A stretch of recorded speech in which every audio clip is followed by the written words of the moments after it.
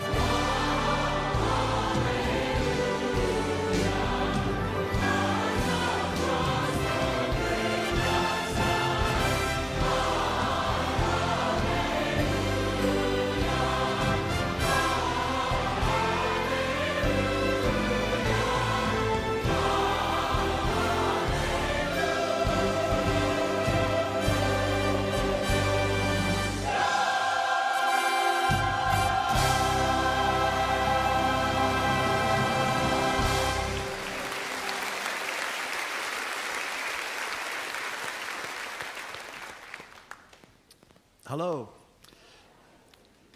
Tonight is my pleasure to baptize Liz and Will Larson, and we're going to hear from Liz.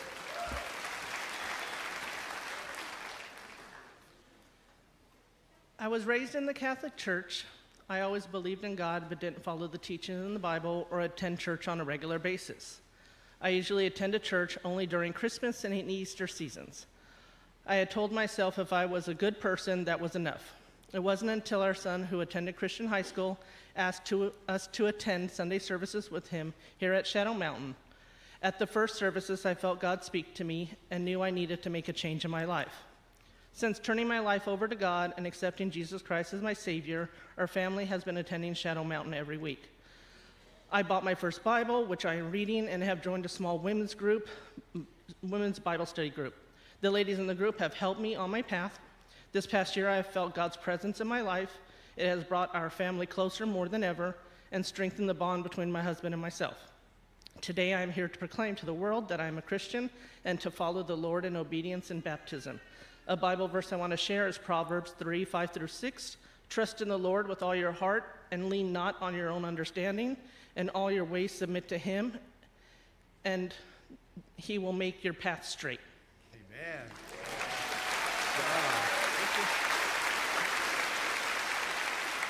Liz, based on your testimony, I now baptize you in the name of the Father, the Son, and the Holy Spirit.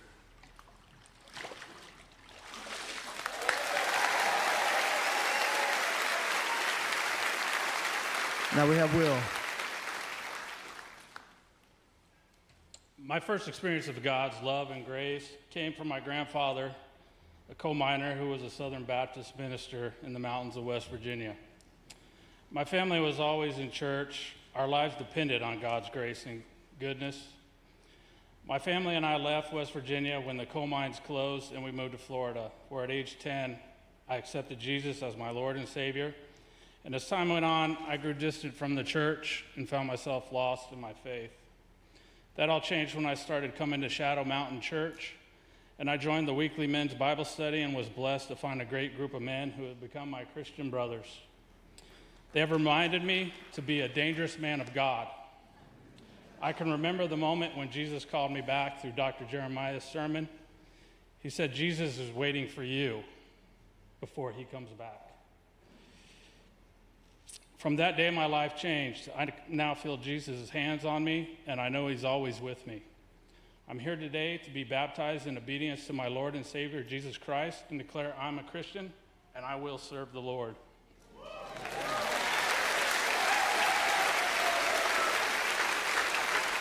I'd like to share with you Psalms 56:4.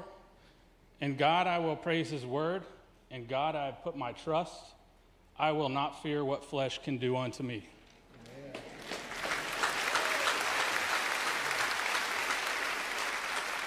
Will, based on your testimony, I now baptize you in the name of the Father, the Son, and the Holy Spirit.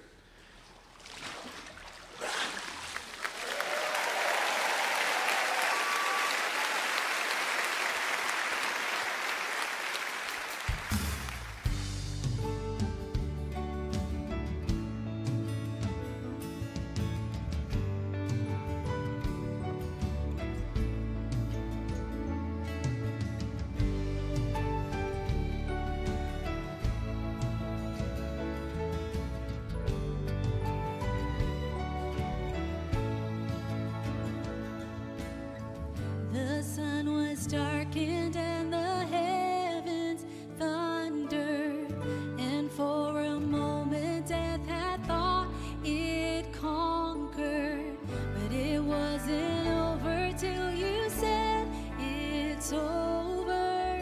Your word is greater still. The perfect sacrifice, your body broken, as you restore to us what sin had stolen. Once and for all you tore the veil wide open. Your power is stronger still.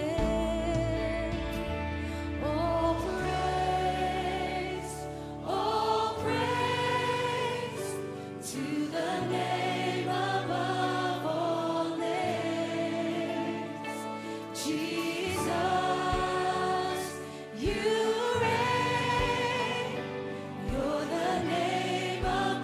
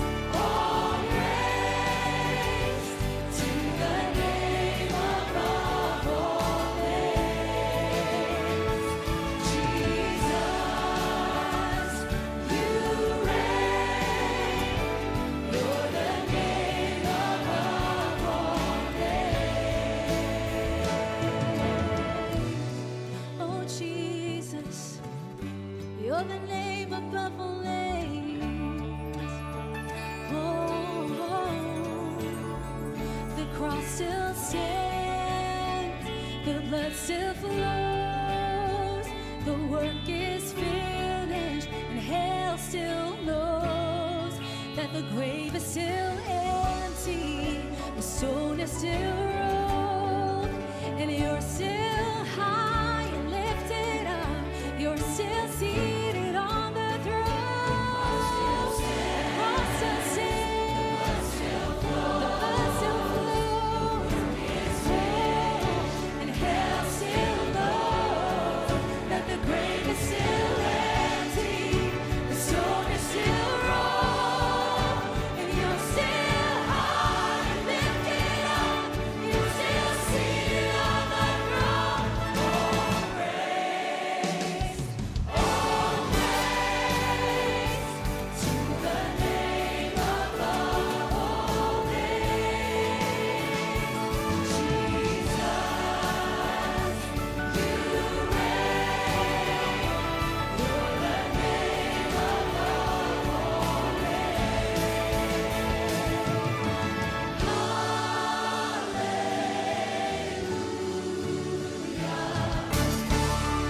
Every voice will proclaim there is no higher name.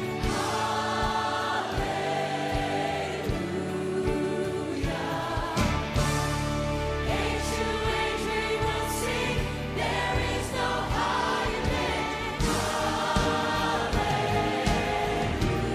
Hallelujah.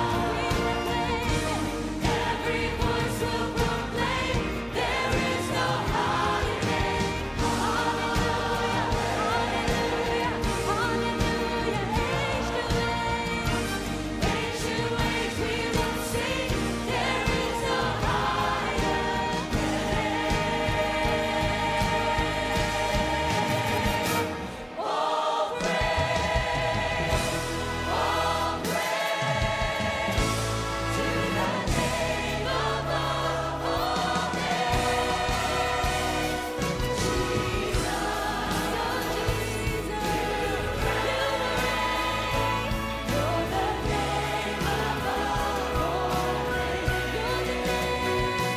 You're the name above all names. Yes, you are. You're the name above all names.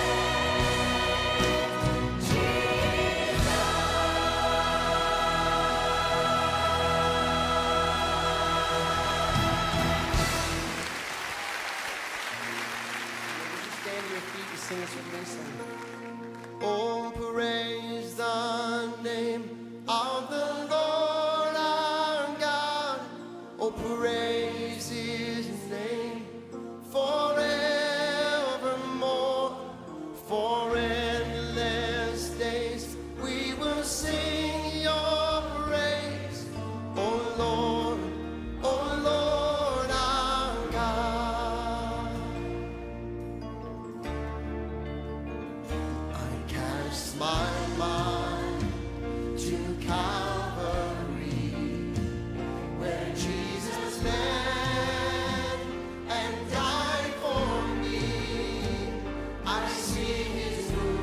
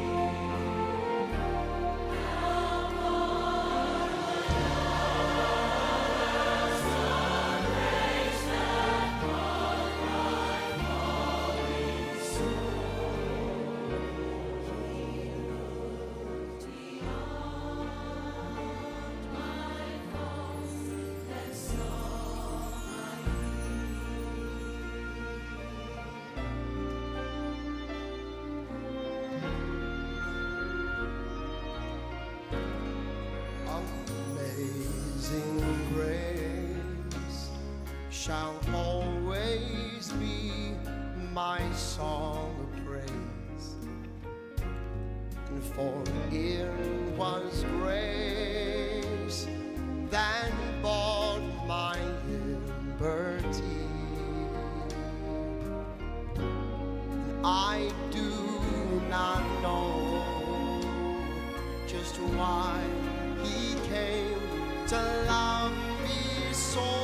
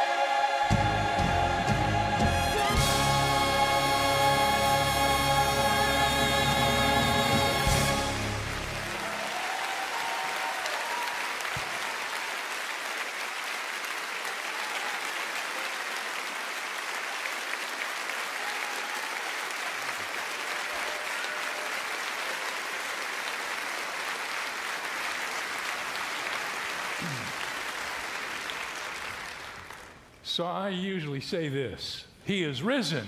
He is risen. If you don't believe that after what you've been listening to and watching, there's really no hope I'm going to do any better. So grateful to have you here for our Easter service.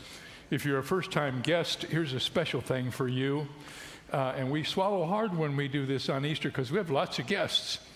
But go out to the patio. There's a guest table out there. They'll give you a free book. And with the free book are some vouchers that make it possible for you to eat dinner with us in our cafe tonight for free. It's an Easter gift just for coming to church. No strings attached. I hope you'll take advantage of it. It'll be fun. Over in another building tonight are a whole bunch of kids having the time of their life, getting the real message of Easter, but also in every one of our services this weekend, we're distributing 10,000 eggs. I have no idea anything more about that than what I just said, but if you haven't prepared for your kids to eat a lot of chocolate, you should probably do that, because there's chocolate in those eggs, I think. In the 24th chapter of the Gospel of Luke, we have the first-hand account of what took place on that first Easter Sunday. It's just a few verses, but I'd like to read them. They'll be on the screen. You can follow along either on the screen or if you want to find your place in the Bible, Luke 24, verses 1 through 12. Now, on the first day of the week, very early in the morning, they and certain other women with them came to the tomb, bringing the spices which they had prepared. But they found the stone rolled away from the tomb, and they went in and did not find the body of the Lord Jesus. And it happened, as they were greatly perplexed about this, that behold, two men stood by them in shining garments. And as they were afraid and bowed their faces to the earth, they said to them, "Why do you seek the living among the dead? He is not here, but he is risen. Remember how he spoke to you when he was still in Galilee, saying that the Son of Man must be delivered unto the hands of sinful men and be crucified, and the third day rise again." And they remembered his words, and then they returned from the tomb and told all of these things to the 11 and to all the rest. It was Mary Magdalene and Joanna, Mary the mother of James, and the other women with them, who told these things to the apostles, and their words seemed to them like idle tales, and they did not believe them. But Peter, he rose and ran to the tomb, and stooping down, he saw the linen clothes lying by themselves, and he departed, marveling to himself at what had happened. Some time ago, Newsweek magazine carried an article on the subject of the resurrection. And the article began with a reference to the scripture which I have just read to you. And this is what Newsweek had to say about it. As the Gospels tell it, the women and the men who stared at Jesus' empty tomb were not inclined to believe the good news. Frightened and scattered, fearful that they had been misled, the apostles themselves were slow to accept the idea of Christ's resurrection from the dead. And yet, just as Easter is the holiest day in the Christian year, so is the resurrection the deepest wellspring of Christian faith and hope. For if God can raise Jesus to everlasting life, mankind can also expect to dwell with him in heaven forever. Kenneth Woodward, who was the author of this article, put the importance of Easter in perfect perspective when he wrote, "The resurrection of Jesus Christ is the only hope we have of a future after death." Christ himself wrapped the two events in one sentence when he said, "I am the resurrection and the life. He who believes in me, though he may die, he shall live, and whoever lives and believes in me shall never die." I have to confess to you that I was a second-year student in seminary before I truly understood the centrality of the resurrection to the Christian gospel. I remember that Donna and I one night went to what they called a fellowship dinner that was being held in our community, where people could invite their friends who may not be Christians to come. They would have a nice dinner together, and someone would present the gospel. That particular night, I remember, Haddon Robinson was the speaker. He was one of my teachers. And he gave a message at that friendship dinner in which he talked about the fact that the cross of Jesus Christ was not the central message of the gospel, but it was the resurrection. I was kind of shocked at first because I always knew the resurrection was important. I knew that we celebrated the resurrection far more than we celebrated the cross, but I wasn't really sure why. And I've discovered over the years that there are many people who have the same questions that we had. Because you see, it's the resurrection of Jesus Christ that sets our faith apart from all other religions. What we celebrate at Easter is totally unique to Christianity. Let me be very clear about this. The foundation of our faith is not the teaching of Jesus Christ or the ideology that may have developed from his teaching. The foundation of our faith is not the Christian worldview, as important as that is. The foundation of our faith is not the wonderful life of Jesus with his compassionate miracles. The foundation of our faith is not even the death of Jesus Christ. All the religious leaders of the world have died. In that respect, Jesus Christ would be no different. The foundation of our faith is the well-established record of the resurrection of Jesus Christ. Jesus Christ said that he would die and that in 3 days he would come back from the grave. He did exactly what he said he would do. And it was that event that exploded into the hearts of the disciples and convinced them that this Jesus was who he had claimed to be, the only begotten Son of God. John S. Whale has said, the Gospels do not explain the resurrection explains the gospel. Belief in the resurrection is not an appendage to the Christian faith. It is the Christian faith. So what we are here tonight to celebrate is not just one of the things that we believe in our Christian faith. It is the one thing we must believe, or nothing else matters.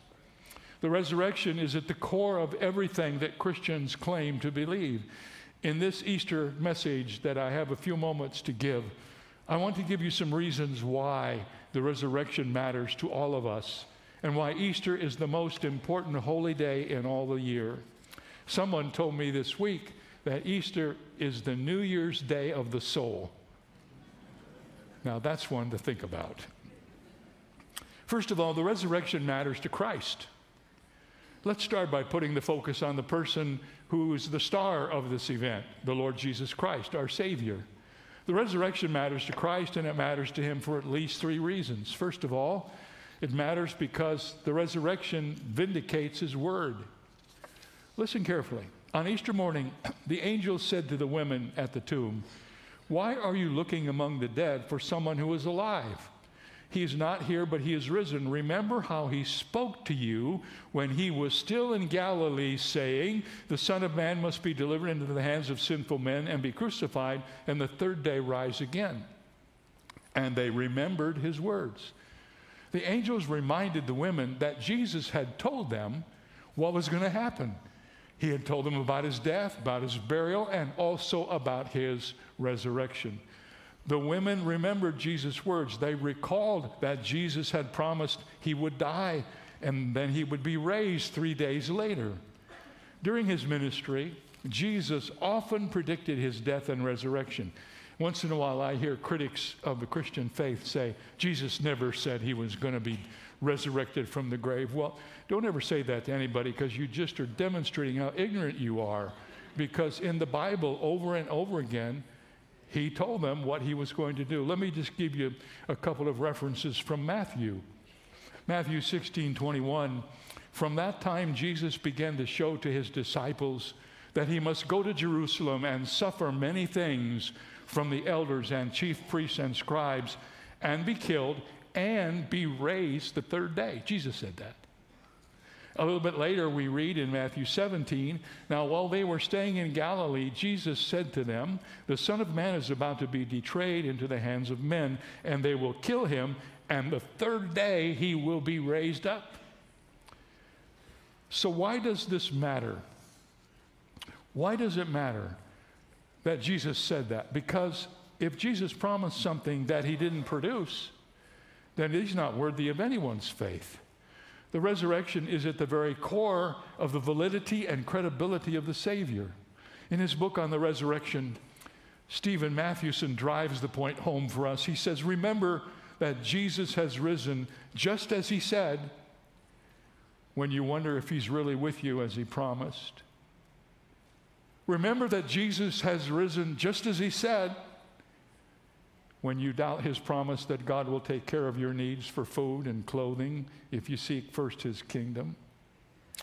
Remember that Jesus has risen just as he said when you question the reality of his coming with power and great glory. Because Jesus rose from the death just as he said, we can trust all of his words and all of his promises. Jesus does not keep his promises. He does what he says he will do. So the resurrection vindicates Christ's word, and the resurrection validates his work. Let me ask you a question. Listen carefully now. Think about this. Suppose Jesus had said, I am going to die and be buried and rise again the third day, and then he died and nobody ever heard from him again. Was his death on the cross meaningful? Of course not.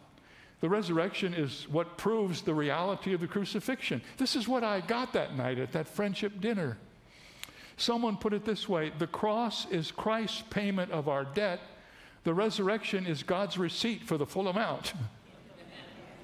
So you see, the resurrection is important to Christ because it validates his work. In fact, throughout the scripture, it's interesting, you hardly ever see the crucifixion mentioned without the resurrection. When Paul was writing to the Roman believers in the 8th chapter of Romans, he said, "It is Christ who died, and furthermore is also risen." I don't want you to forget those two thoughts. They go together. And when Paul was explaining the gospel to the Corinthians, he gave them the best definition of the gospel you will ever see. Somebody ever asks you, what is the gospel? You take them to 1 Corinthians 15, because this is what it says. "I declare to you the gospel, that Christ died for our sins according to the scripture, that he was buried, and that he rose again the third day according to the scriptures." The resurrection is a part of the gospel. It is the demonstration and proof that it is real. You can't have the gospel without all the parts. He died, he was buried, he rose again. There wouldn't be a Good Friday without Easter, because Christ would have long since been forgotten as just another martyr who died for what he believed in. But Easter, my friends, is what validates the work of Christ. We are here today to celebrate that Jesus Christ overcame death by his own power, came out of the grave, and stood with his hands up high, victorious over sin and the grave. No one has ever done that. No one ever will do that. He stands alone as the Savior of the world, demonstrated by his resurrection from the dead.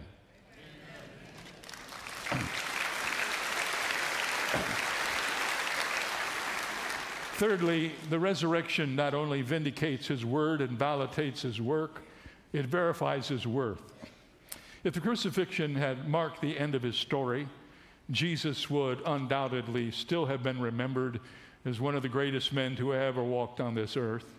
He was a captivating leader who amassed a devoted following, and those who loved him, the women who lovingly embalmed him, Joseph, who offered up his own tomb for him, Nicodemus, who assisted in the process, and countless others, they would have all been glad that they had been a part of treating someone they loved with such devotion. But when Jesus came out of the grave, bringing with him power over death, he became more than a memory. This event proved that he was indeed the Son of God. Romans says, Jesus Christ our Lord was born of the seed of David according to the flesh, and declared to be the Son of God with power by the resurrection from the dead. How do you know that Jesus Christ was the Son of God? Because he came out of the grave victorious over death. If the cross is all there is to Jesus, he is just a martyr. But if the resurrection is true, then he's the Savior of the world. And he's the one in whom we put our trust. Arnold Toynbee was perhaps the world's most read and translated and discussed scholar of his lifetime. If you go to seminary or even in secular educational programs, you may have to read the histories written by Arnold Toynbee. He wrote a book and called it A Study of History, published in 1934. And in that book, he wrote a chapter devoted entirely to saviors in the world. Now, in that chapter, he said there are 4 different kinds of saviors. First of all, there's the savior with the scepter, the political savior. Then there's the savior with the book, the philosopher, the teacher, the theologian. Then there's the savior with the sword, the military savior. And finally, there's the man-God or the God-man savior of Greek theology. Toynbee points out that each of these savior types ultimately capitulate to the great enemy of death. Politicians and kings and military leaders and philosophers, they all die. And then he concludes his chapter with these words: when the last civilization shall have come to the river of death, there on the other side, filling the whole horizon with himself, will be Jesus Christ the Savior, for he alone has overcome the grave. Amen.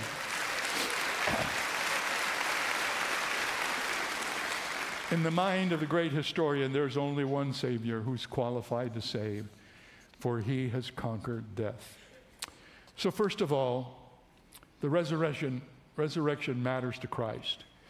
But let me get a little on the other side of the page here and talk to you about the fact that the resurrection matters to critics. As you can well imagine, critics of the faith, critics of Christianity, go hard at the resurrection.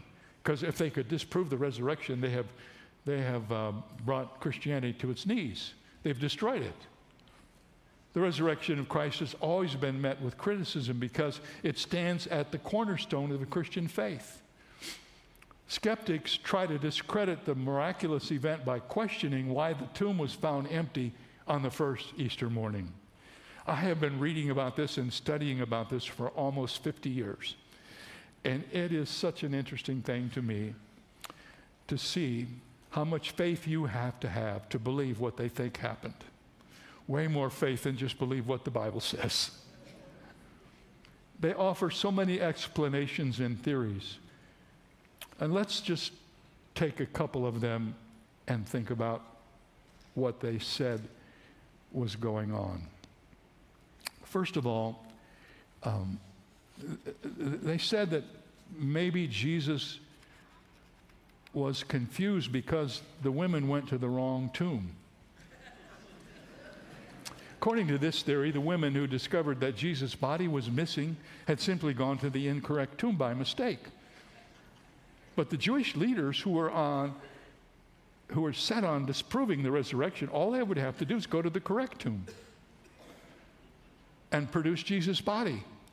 And they would shut everything down. But they didn't do that because it was, in fact, the correct tomb. It was just an empty tomb. Here's another thought some of them had to explain this. It's called the swoon theory. This is my favorite. To swoon means to faint or lose consciousness. And according to this theory, the disciples mistakenly believed Jesus was resurrected when he was really just resuscitated. He didn't die. He was only unconscious when he was laid in the tomb. Consider what you have to believe in order to accept this theory. First, you have to believe that Jesus survived a 6-hour crucifixion, and then you have to believe that he somehow managed to survive for 3 days in the coldness of a tomb. And then you have to believe that despite his weakened state, he was able to move a large boulder blocking the entrance of his grave. And finally, you have to believe that he evaded the guards stationed at the tomb and convinced his disciples that he had a glorified body before disappearing into anonymity. He is risen. He is risen indeed. You don't need to believe that. Now here's the more sinister one. This is called the stolen body theory. This idea proposes that the disciples took Jesus' body while the guards were asleep. This was an early rumor. In fact, it's even mentioned in the scripture. Listen. When they had assembled with the elders and consulted together, they gave a large sum of money to the soldiers, saying, "Tell them his disciples came at night and stole him away while we slept, and this comes to the governor's ears. We will appease him and make you secure." So they took the money and did as they were instructed, and this saying is commonly reported among the Jews until this day. In other words, that was a rumor that was going around even during the time of the resurrection. This is going to give the disciples a whole lot more credit than they deserve. They weren't exactly known for their courage. Do you remember? When Jesus was arrested in the Garden of Gethsemane, the Bible tells us that all his disciples forsook him and fled.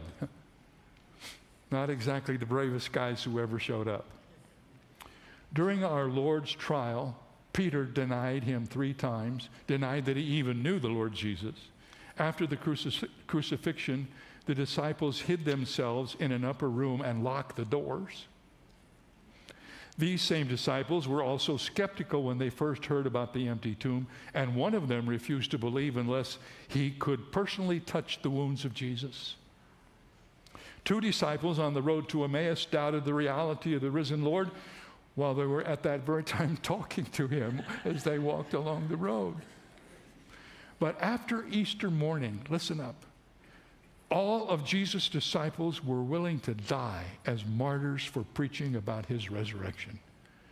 It would be highly unlikely for them to sacrifice their lives for something they knew was a deceitful hoax. They knew what had happened.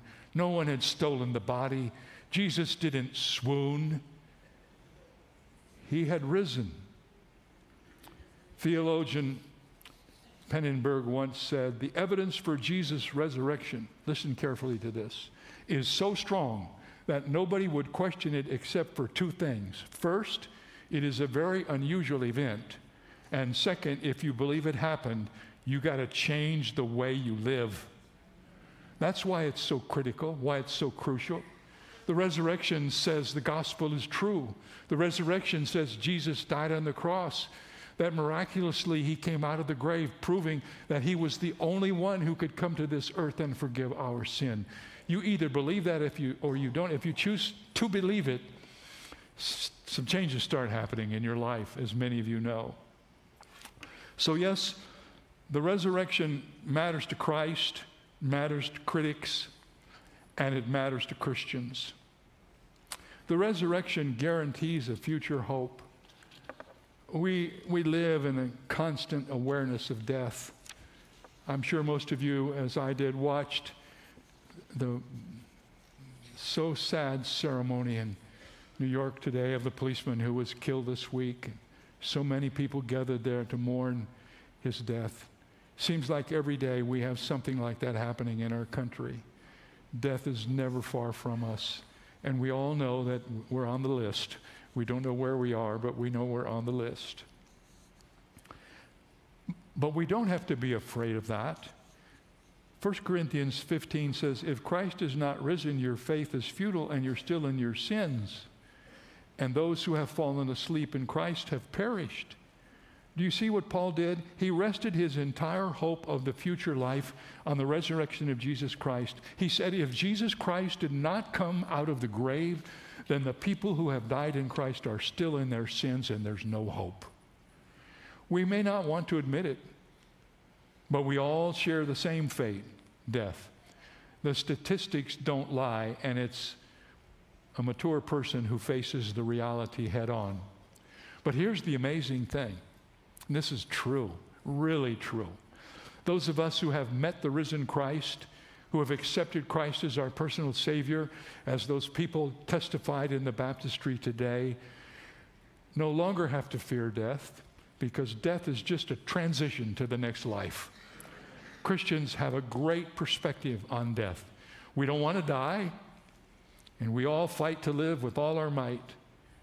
But when we have the hope of Jesus within us, we are not afraid to face death because we know what lies beyond. Here is how one pastor described what lies ahead for those who believe in Jesus. He said, the resurrection of Christ offers something unparalleled. While other religions may promise spiritual afterlife or bliss, they only offer solace for what has been lost. But in the resurrection of Jesus Christ, there is the promise of restoration.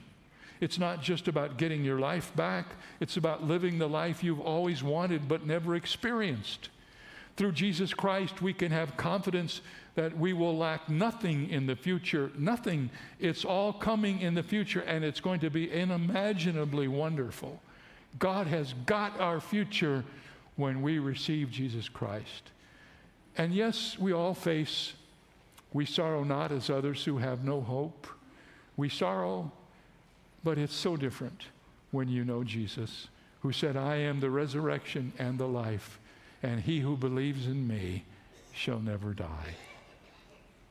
So Christ's resurrection guarantees a future hope, but it's not just about the future. This is not pie in the sky by and by. The resurrection has a meaning for all of us.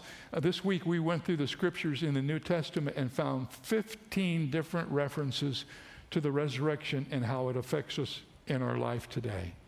Obviously, I don't have time in an Easter sermon for 15 points, so I'm not going to share those with you, but I've always loved the short stories that I had to study as an English major. And one of my favorite writers has been Hans Christian Andersen. Some of you have read some of those short stories. Here's an interesting story that illustrates what I've been talking to you about today. It was Sunday morning, and the sun was shining brightly, bringing warmth into the living room. Outside, under God's blue sky, where the meadow was green and fragrant with flowers, the birds were rejoicing. But while there was joy and happiness outside, inside there was sorrow and gloom. Even the wife, who usually was such a cheerful person, sat this morning at the breakfast table and looked down sadly. She got up without hardly touching her food, and she dried her eyes and slowly headed for the door. It was as if a curse had come over this house, like a black cloud. There was an economic depression in the land. Industry was down. Everything in the country seemed to be going backwards, except, of course, for taxes. In fact, taxes were becoming more and more of a problem. Sound familiar? The crops always seemed to be worse than the year before. And now there was nothing to look forward to but poverty and misery. And of course, all of this lay heavy on the man of the house, who was usually such a hard-working and upright citizen, but now he despaired at the very thought of the future. Whatever his cheerful wife said could not console him. Neither the secular or spiritual comfort of his friends made any difference. It made him even more silent and more depressed. It was no wonder that his poor wife was losing hope also.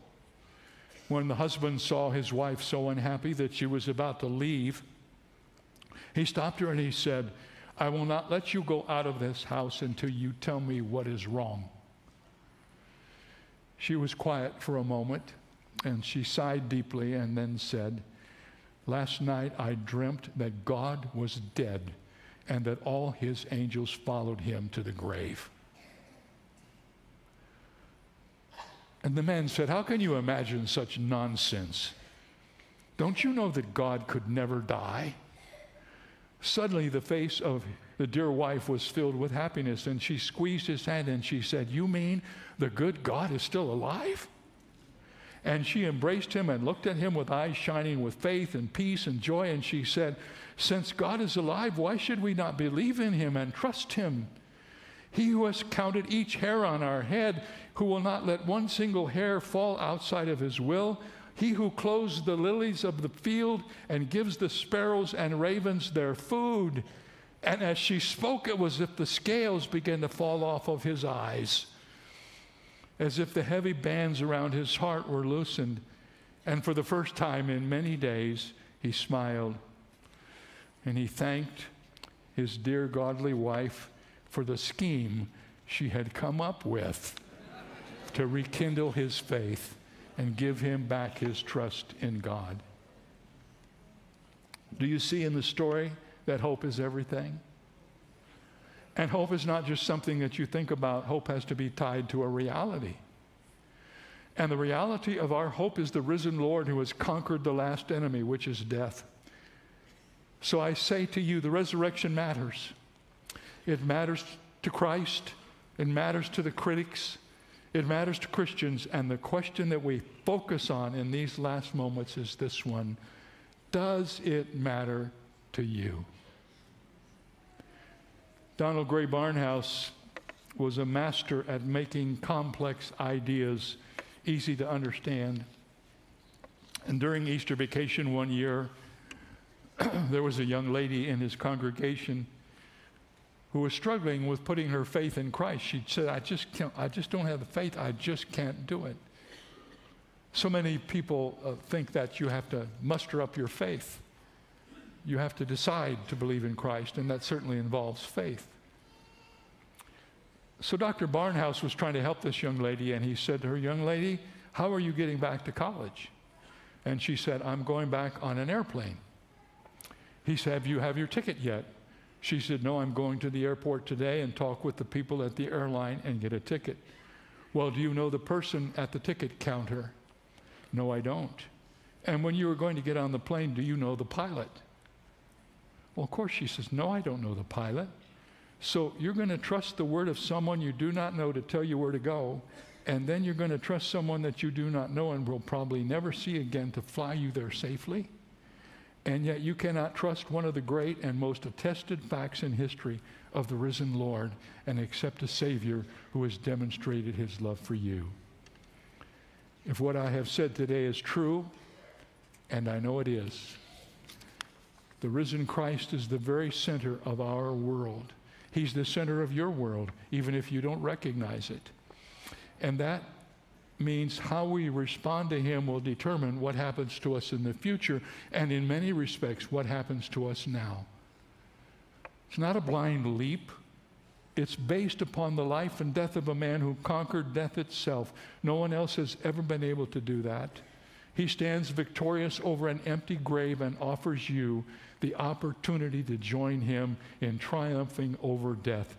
All you have to do is say yes. I will trust him. I will put my faith in him. I will let this risen Christ be my own personal Savior. And the person who does that today will spend eternity with the Father on the basis of God's holy word. Let's pray together.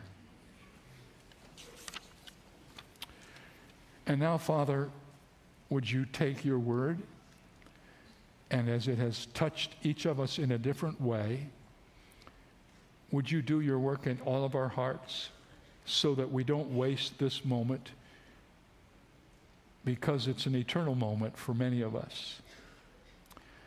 And I pray for all of those who are watching us on the internet and across the nation and around the world, that they will feel their presence here in this room with us. And that as the Word of God has been spoken and the resurrection has been taught, they will come to faith in Christ today. If you have never trusted Christ, the risen Christ, as your own personal Savior, here's what you must do.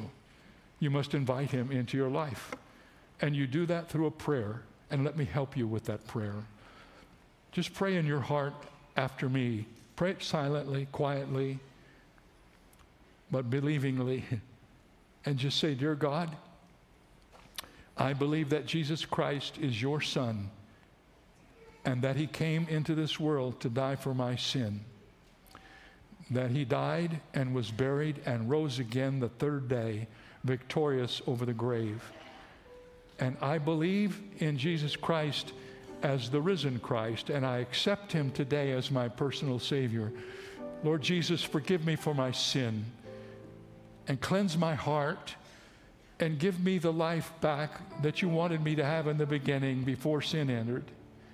And help me to live for you for the rest of my life, and bring honor and glory to your name. Thank you, Lord Jesus, for hearing my prayer today as I have accepted you into my life. And Father, as this prayer is prayed here and around the world, wherever this is being heard or seen, would you grant to these who have prayed this prayer an absolute certain faith and change their lives from the inside out, is my prayer. If you're watching on television and you've prayed this prayer, there's a place where you can indicate on the screen that you've prayed to receive Christ. We just want to know, and we'll be very grateful and thank God for it. And if you're in this room, you've prayed with me to receive Christ, and this is the first time you've ever done that, I want you to just lift your hand. Our eyes are closed. No one's looking around. But I'd like to see this. If you've prayed today to receive Christ, would you just lift your hand till I see it? Yes, I see in the back, yes. All over the auditorium and in the balcony, yes. And Father, we are so grateful. As we watched the baptisms today, we saw the joy that comes into the life of a person who receives Christ and follows through in his salvation. May this be the experience of everyone in this room who have so responded today. We pray in Jesus' name, amen. Will you stand with me, please?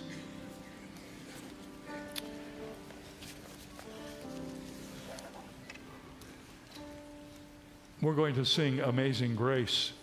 Not all the verses, just the first and the last. I wish we could get our trumpet guy up here to help us, but I think he's in the back room. But as we sing this, if you want some information, to help you in your walk with the Lord. You raised your hand, you can come down or wait until we're done singing and come down. And there will be staff members all across the front. If you have questions about your faith, if you're interested in your relationship with our church, if you're prepared to be baptized and you wonder why you've been waiting so long, someone's here to help you. And we want to make it convenient for you, and we want you to have confidence to come and do it. So while everybody else is waiting to get out, just take a few moments and come down here and talk to our friends. Let's sing together, guys. Can you lead us?